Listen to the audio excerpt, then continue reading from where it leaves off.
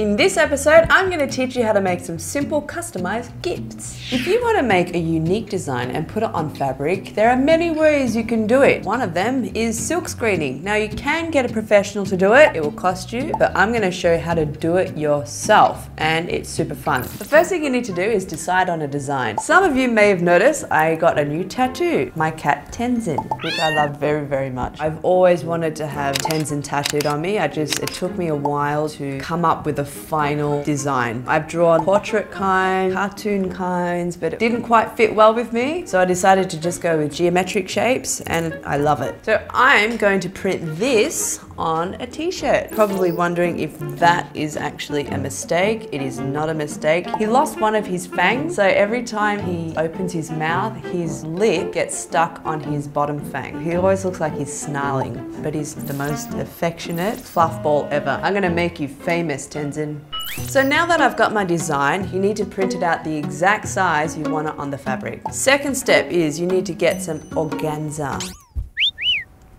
Then you need an embroidery hoop, some Mod Podge, lid of some container, some silk screen paint. I'm gonna get my organza embroidery hoop ready. Pull it tight. You're gonna make sure it is super tight, otherwise it just won't work. And then you just trace over your drawing. Now the next step, put Mod Podge in the areas that you don't want the paint to go through. Here's one I've done earlier, and Mod Podge has already dried, and I've left all the lines where I want the paint to go. Now this is a rubber thing. I want to put this inside the t-shirt so when I put my print on there, the paint doesn't go through to the other side. Okay, now put the paint at the top. You don't need too much. So then I'm going to grab this, which is my scraper. You can use anything you want as a scraper so long as it's hard and smooth. And just in one swift motion, go from the top, pull it down to the bottom, and that is it. Same with this side. And then you just want to carefully lift it up. And here is the finished product. The lines aren't the best. As you can see, it's a little bit jagged, but that's what happens when you do DIY. And there you have it. Tenzin on a t-shirt.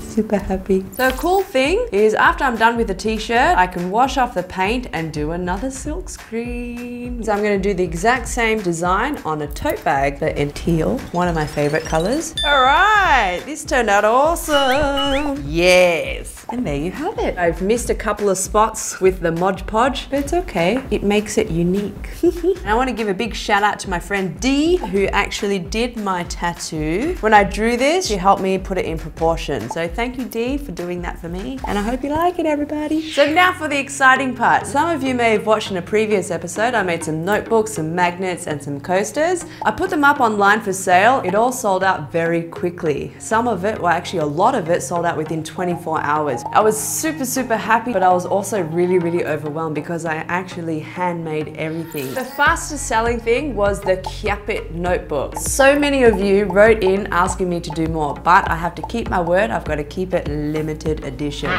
So I'm sorry guys, but the good news is I have done another one. Boom! Another one of my favorite words. Haha. Again, it's limited edition. This time I'm very clever. I pre-make it already. Not put online and then sell and then have to make it and then rush like mad. Oh my god. Okay, more exciting news for you guys. Because the response was so good, Jillian Tan, the founder of Clicknetwork, and myself decided to collaborate and do an online store together. I'm going to be releasing some stuff from the show and also other stuff that I've designed. It took me a while to think of a name for the online store. So Jillian Tan, Rebecca Tan, because we share the same surname, Tan, we thought what words can we do that has the word tan in it? We looked online and tandem came about. Two tans, one in front of the other. Makes perfect sense. Well, to us it does anyway. The next thing after coming up with the brand name was the logo. I really like pandas, and Jillian, she really likes alpacas. So I decided to draw an alpaca and a panda on a tandem bike. I ran out of room and I couldn't draw the panda.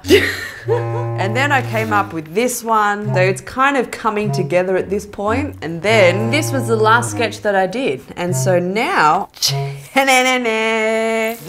is the final logo. Tandem. Because both our names are Tan, right?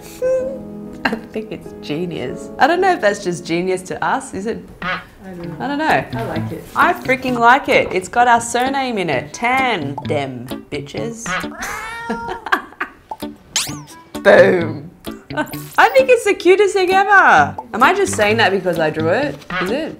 No lah. I have asked a lot of people what they think and they seem to like it a lot. So I hope you guys like it too, because I've decided to print it on other things. Pouches, which I'm going to be putting up on the online store, tandemmerch.com. TANDEMMERCH.com. Did I get that right? Yes. It's a long word, I'm not good at spelling sometimes. But anyway, these are the first products that will have our logo on them.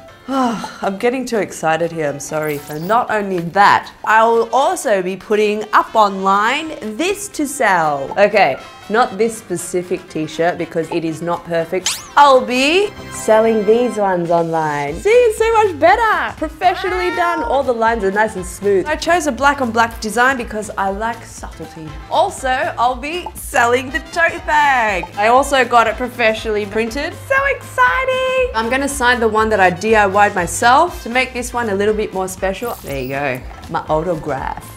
I feel so holy. Wow, it's so stupid. But never mind that. If you don't like white, guess what? I've done it in black as well. I'm going tandem crazy, man, I tell you. And not only that, if you don't like this shape, there's also this shape, and it has a zip.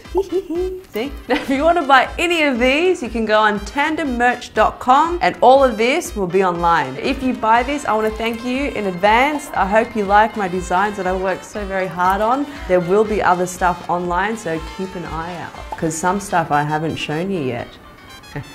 So you're just going to have to check it out to see what it is. I'm going to show you one more thing that you can DIY and customize yourself. I'm going to grab a mug. It's just a plain regular mug. So first I'm going to use nail polish remover. Clean it thoroughly, make sure there's no grease or anything on there. Next thing is you want to draw on your mug, okay? So it's very important that you get an oil-based paint marker. If you make any mistakes, it's not a problem because you can just wipe it off with some nail polish remover and it's gone. Boom! And then I'm gonna draw an elephant. Why I'm gonna draw an elephant is because I love elephants too. I got this tattoo for my late stepfather to always remember him by, because elephants herd as a family. They stick together, always.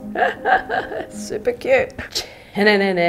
So once you're done with the design, you want to let it set for 4 days. If you don't, the chances of it washing off later is very high, okay? After that, put the mug in a cold oven. Set the oven to 220 degrees Celsius, then turn it on. This is so the mug can slowly heat up with the oven so it doesn't crack later. So once the temperature hits 220 degrees Celsius, then you put the timer on for 1 hour. Baking will actually cause the original white glaze on the mug to melt and allow your marker ink to set in. After 1 hour, you want to turn the oven off. Just leave it in there. Let it cool down by itself, otherwise it might crack because of the extreme temperature drop. So I've let it cool down and I've taken it out of the oven. That is not it, my friends. This is not the end of the whole cup saga. After you've done the whole baking process, let it cool down, don't use it for another 2 to 3 weeks. Yes, you heard right. It takes a very long time, like a month,